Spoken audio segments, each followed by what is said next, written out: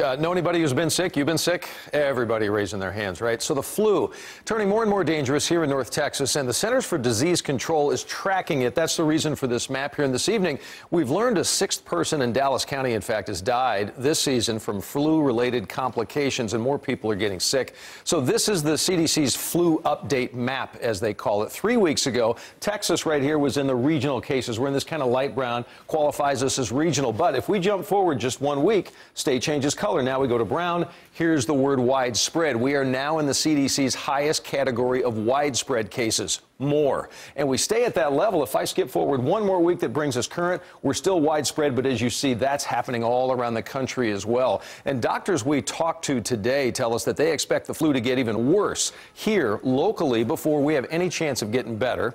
The number of people showing up at hospitals, we're told, with complications from the virus keeps going up as well. Doctors tell us people are already dealing with other conditions, need to be exceptionally careful in taking care of themselves during the flu season. Best advice, they say, check in with your doctor at the very first sign that you might be getting sick.